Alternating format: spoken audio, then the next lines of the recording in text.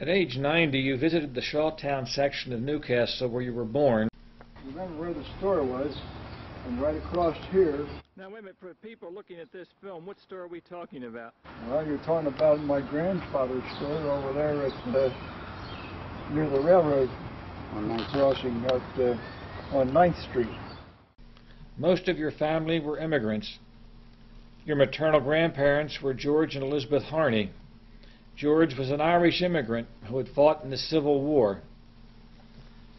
Your paternal grandparents, James and Margaret Ryan, had lived and married in the Irish Catholic ghetto of Wolverhampton, England, shown in this 1880 photograph. Their first son, your father, James Thomas Ryan, was born in Wolverhampton in 1871. The Ryans managed to escape the anti-Irish oppression in England and went to Philadelphia in 1883. The following year, your grandfather took a job with Taskers, a pipe manufacturing company in Newcastle, shown here in a sketch from the 1880s. Although your grandparents could not read and write, they worked hard, bought a home, and opened a grocery store. They succeeded far better in America than would have been their fate in England. Your father, James Ryan, became a toolmaker and a founder and first secretary of the Goodwill Fire Company in Newcastle. In this picture, taken about 1905, your father's with other volunteer firemen at 4th and Delaware in Newcastle. Many years later, a Mr. Toman, who then was in his 90s, told us that your father never smoked, never drank, and never used foul language. He said that James Ryan was respected and admired by everyone who knew him. Your mother, Lydia Harney, was born in Newcastle in 1875. They were married at St. Peter's in 1895. Their first children were you, Jim, Bill, shown here with the infamous Ryan monkey, and Elizabeth.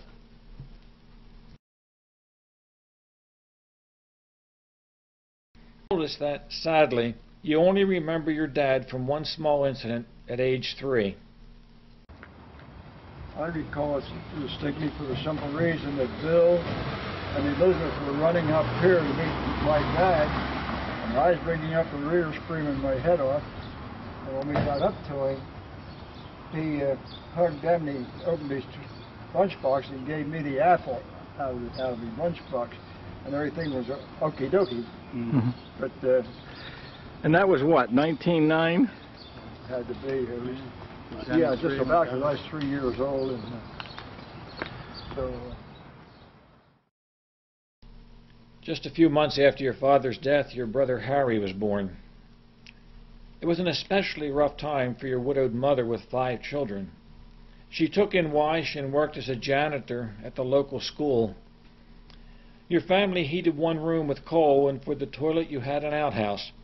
Your mother cooked on coal fire stoves and lit the night with coal gas lamps. And coal gas nearly killed you at age 3. Francis Reynolds was walking by your house and noticed no one was up. He smelled coal gas, broke into the house, and dragged the nearly asphyxiated family outside. You had blonde hair and carried the nickname Whitey. In this picture, you were sitting on the steps of your home at Clayton Street with your dog Jack. From the many stories you have told, including stealing a boat to cross the river, buying a rifle and nearly killing a roofer when you first tried it, you were no angel. Salesianum in 1924, you went into an apprenticeship at Pusey and Jones in Wilmington. At the end of your apprenticeship, you and some buddies took an old car and went west, taking odd jobs to pay for the trip. Your old clunker got you as far as Kentucky. You returned and worked at Palanca, a company that built airplanes in Newcastle. Your brother Bill worked there as a master machinist. You then took a job with a fiber mill in Newcastle where you worked on punch and die setups to build new tools. Your bachelor days were coming to a close. A friend, Al Sentmeyer, had set up a date for your brother Jim. But Jim was not home, so you went off with Al and met Dorothy Hall, shown here as a teenager. This next photo of Dorothy, sitting next to you, has always been your favorite. In September 1927, at age 21, you and Dorothy were married. Here's a picture of you in the backyard at 44 East 4th Street with Dorothy and your mother. Sadly, your first child, Gwendolyn, did not survive, but fortunately in 1929, your son Paul was born. It was a great time. The markets were soaring, and everyone. Paul and Elaine were still small children. In 1934, you went to work with DuPont's Jackson Labs in Deepwater, New Jersey, where you worked on building the equipment that chemists and chemical engineers needed. You went to work by crossing the river on the new ferry. At this time, you had 3 children, Paul, Elaine, and Jack. Hunting and fishing were both sport and a way to put food on the table. In the fall, you ate rabbit, squirrel, and pheasant. Avoiding the pieces of shot made eating an adventure. In the 1940s, your family expanded. The twins, Pat and Mike, were born in '42. This picture was taken when they were 1. And this next picture with Jack and Paul was shot in 1945 at St. Charles Seminary. In 1948, Ann was born. At that time, Paul was in the Navy, and Elaine and Lou Watson were married. Your first grandchild, Lou Jr., was born. Other notable events in the 1950s were Jack's graduation from the University of Delaware, the first person in the family to earn a college degree. Paul married Peggy Tidwell, and over the years they added to your family David, Brenda, Stephen, Dennis, Eileen, and Sheila. At work, you became a supervisor for a group designing and making pilot-scale equipment for chemical processes. You continued your work with the Knights, and you and Franny Lenore founded Castle Machine. You produced specialized testing equipment for polymers. In 1958, Jack married Barbara Mooney, and over the years they've added to your grandchildren Lorraine, Bridget, and Matt. And by then, Elaine and Lou had Lou Jr. and Chris. The Knights of Columbus continued to honor you for your work, and you are shown here with Supreme Knight Hart presenting your past state deputy pin in 1959. In 1965, Mike married Ann Soupy, the granddaughter of Francis Reynolds, who had saved your life when you were 3. Ann and Mike gave more grandchildren, Michelle, Robert, and Paul.